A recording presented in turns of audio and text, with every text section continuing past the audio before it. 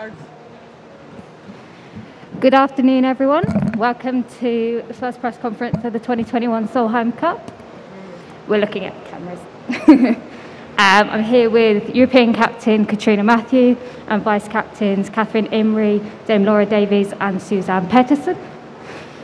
If you have a question on Zoom, please use the chat function and raise your hand. Make sure you're muted and we'll unmute you when that comes to the time. And any questions in the room, please use the microphone as guided and we'll point to you. I can't hear you. Can you turn the volume up, Jeff? I can't hear.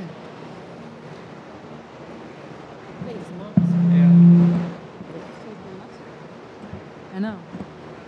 Maybe take the mask off. I can hear a word. No. Is that it? We done?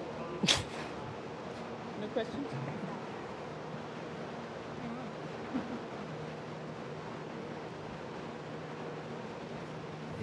TV or something. Oh.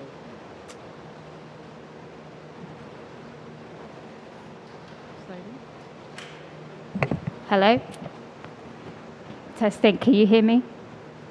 I think it's the mask. I can't really hear what you're saying, but it doesn't matter. Okay.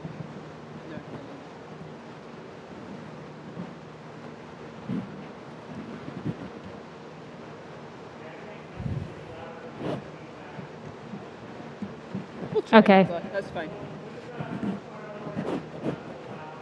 Yeah, that's fine. Katrina, we're finally here at the 2021 Solheim Cup. How much are you looking forward to the week and how have the first few days been for you? Yeah, it's great to finally be here. There's obviously a lot of preparation goes into it, so to actually be here and see it all, the stands up and the crowds beginning to come is the excitement starting to build. It's great having the team here and the players getting to see the golf course the last couple of days. So yeah, it's getting exciting. Now can't wait for Saturday to come, to be honest. And as a team, you've got the same vice captains as last time. Obviously, Suzanne was a player, but she's back in as vice captain. How have you found the process this time compared to Glen Eagles in 2019?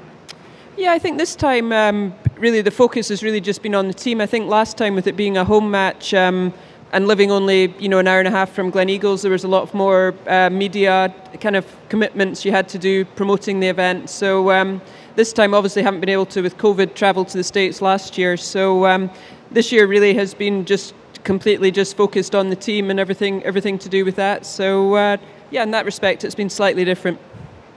And how have the first few days been here at Inverness? Obviously, the team's arrived and you've been out on the course. How have you found it?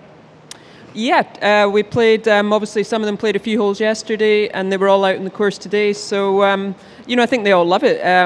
Quite a few of them played in the drive on last year, so they knew the golf course. And, I think it's playing fairly similar. Obviously, it's been pretty windy today, but, I think the greens here are pretty tricky with some kind of subtle little slopes, but the players are keen and they're out on the golf course getting to know it, so it's all going well. And a question for Suzanne. What's it like being on the as a vice captain this time in comparison to playing last time? Well, I'm happy to be back. It's a little bit weird walking by the driving range the first time, not having to pull out your clubs, but I'm actually really enjoying it. I think all four of us have gotten to know each other quite well over the last 4 years, so to say, and yeah, just happy to see everyone here. And Catherine and Laura, are you happy to be back and again in this captaincy role alongside Katrina? Well, for me, it's a thrill to be working alongside Katrina as always, and a thrill to be back in Toledo. I have fond memories of my LPGA win, sorry Laura, back in '95 down at Highland Meadows, so it's got fond memories for me, and Katrina's just doing such a great job getting in all of us, Suzanne and Laura and myself, doing our roles to make sure that Beanie looks good at the end of the week. And we'll open up for any questions on Zoom. We'll see what we get.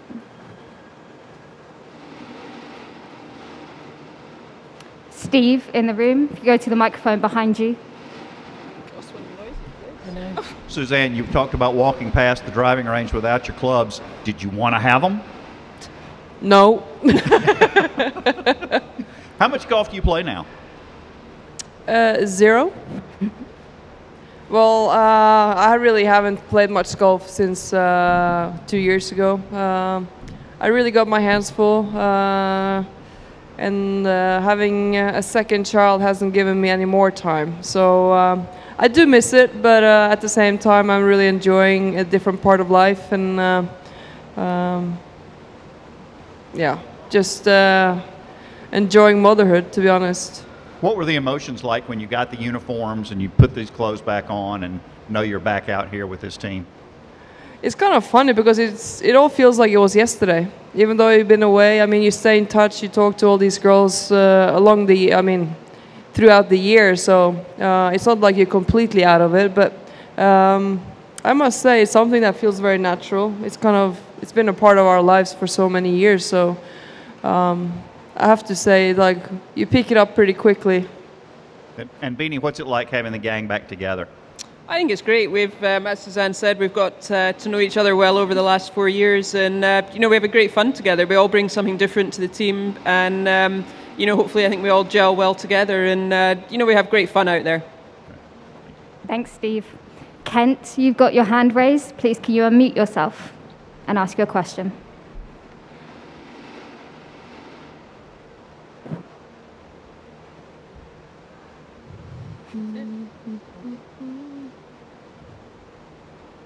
Who was asking? Don't know.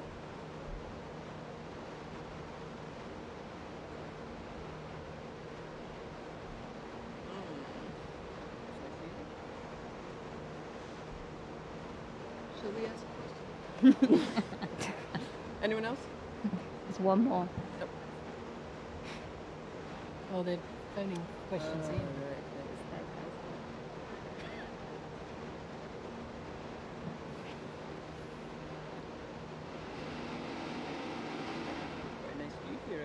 Yeah, yeah.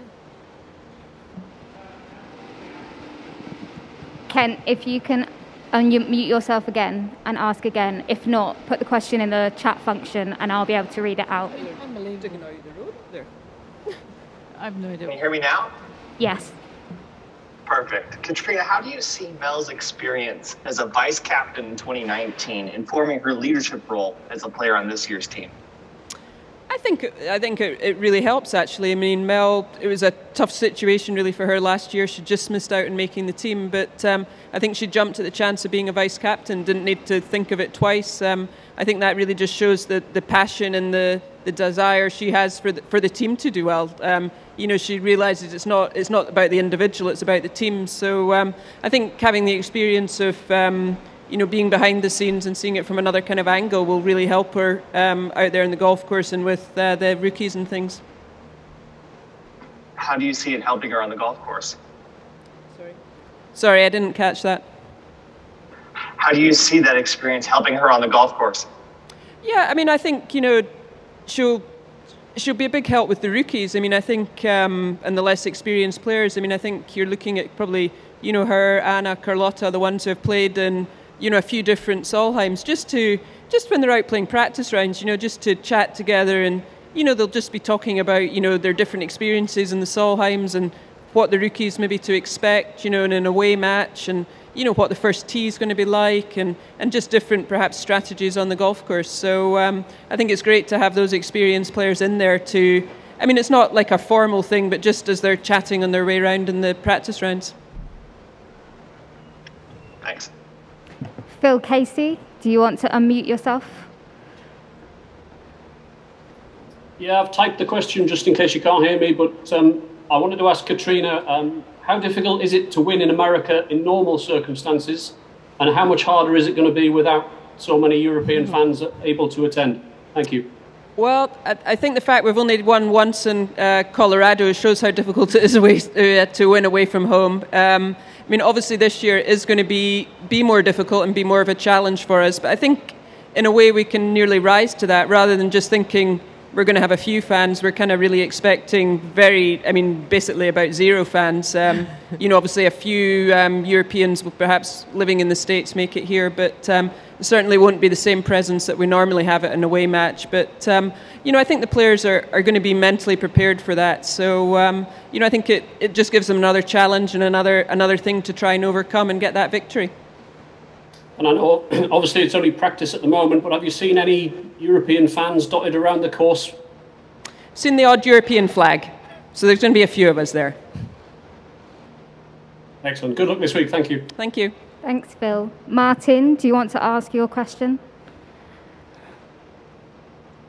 Hi there. Katrina, I was just wondering what sort of work you've got to do on your pairings over the next 3 days. Are you sort of good ideas in your head about the balance of the team?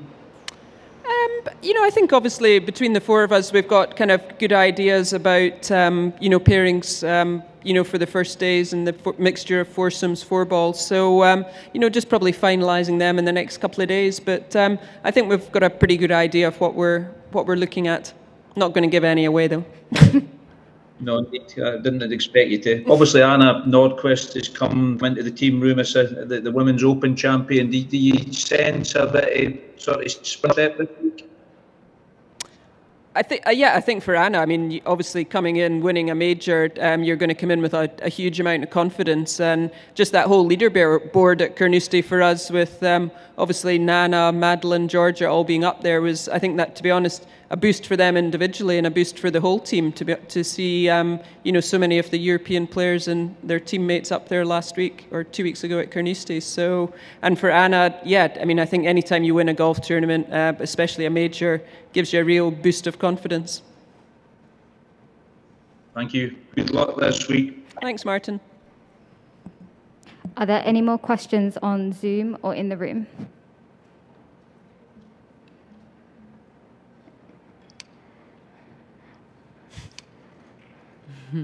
Brian Keogh, if you unmute yourself, please. Yes, hi, thanks.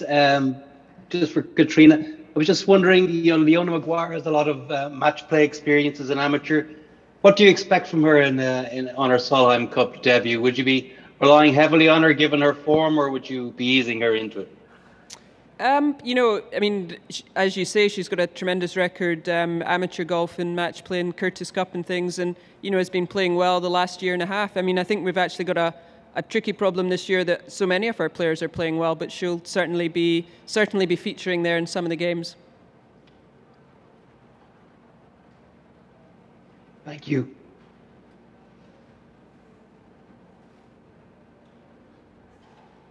Anyone else? Amy, in the room. I'm curious if each of you could share what you remember about your rookie experience and what sort of advice you shared with the first-timers on your team. Well, for me, I'll go first. My first one was Muirfield Village in '98. Very much a rookie. I remember I was in the first foursomes. I was fortunate enough to get a pretty good partner in Annika. But I remembered, I don't know whether it was good or bad, but I was playing the odd hole, so I had the first tee shot being the away team. So, I think you walk on to that tee and you're I think it is the most nervous you are, but I think when you're playing and you're playing your best, that's what you've worked for, your whole career is for these moments. So I think obviously you're nervous on the first tee, but you quickly get over it and settle into the match. And obviously the event has grown hugely since then, back in '98. And the first tee here looks amazing, and I'm sure the rookies, not even the rookies, all the players are going to be. You walk down as you come down through the stand here onto the first tee. It's going to be, it's a real mixture of emotions. You're nervous, you're excited. So it's just getting off that first tee, and then they'll get going. Well, my rookie one was 1990, so we were all rookies. We'd never played in it before, so we were all terrified at the same time. Well, the European team were. I think the Americans had a lot of experience, and it was just, as Beanie said, it was really nerve-wracking. I remember the first tee like it was yesterday. Lopez and Bradley walked on the tee, and they were our opponents for that first foursomes. But it was also excitement and just enjoying it, and that's what 15, 16 Solheims ago, and even as a there's no pressure of being a vice captain, but you feel nervous for the players because you know what they're going to experience. And if they ask any questions, just give them a bit of advice maybe if you can. And but the main thing, we were talking last night, you just enjoy it because it is nerve-wracking, but you've worked so hard to get here. Don't let the nerves overtake you. My rookie year was in '96, and I'll never forget playing with Lotte Neumann, and our foursomes game was coming down the last. All the other matches had finished, and I hit a bunker shot out to about 6 feet, and Lotte's probably one of the best putters ever. And although she did put her first putt in the first hole, 10-foot pass, and I did remind her about that, but she asked me, it was like 6 feet away, and I'd never read a putt all day, and then all of a sudden she said, "Catherine, will you take a look at this putt?" And I went, "Okay." Came over and I just said to her, "What do you see?" And she said, "Right lip." I said, "Perfect, go and do it." But the whole message there was that even the top players get nervous too, but she was great to play with and really helped me, and I felt that was something that we'll probably try and do, get the rookies paired with more experienced. Well, my first one was 2002, Minnesota. I guess that's where I dropped the famous F word, live TV, NBC. But I think I was paired with the Alfie, the first match, or my first match, and when it came down to who was going to hit the tee-ball, there was no discussion. I had to do it. So I just kind of got thrown right into it and never looked back. It's a great experience. It's a great kind of atmosphere, and what I enjoyed the most is probably Solheim has brought so much more than golf into kind of my career, into all of our careers, and you kind of build and bond with the players on your same team across the other team, and you share moments that will last forever. So I think that's kind of what I've enjoyed the most with the Solheims, and been able to play with a lot of icons in women's golf through all the years. Thank you. Thanks, Amy. Is there anyone else with a question? Yeah, we're right here. Hello? Hello? If you Yeah, I'm go here. ahead and ask your question. Can you hear me? Yeah. First, I'd like to welcome the girls to Toledo. Tell them not to be nervous. Toledo's a friendly town. I'd like to know how the European captains are chosen and how many you think you need as far as assistants. How do you decide that? Well, I don't know how I was chosen, actually. I was just asked, and I wasn't in the choosing process, obviously. So, yeah, they asked me to do it, and obviously was delighted. As for the vice captains, I think that's just a kind of standard thing in the Solheim that each team, I think, as the events evolved, we've come to the kind of 3 vice captains, and that's kind of what both teams do. So I think these things just kind of change perhaps over the years, but for me personally, I think 3 vice captains is just perfect.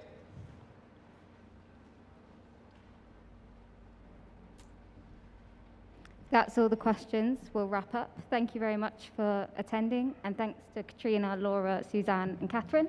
Have a nice day, everyone. Thank you. Thanks.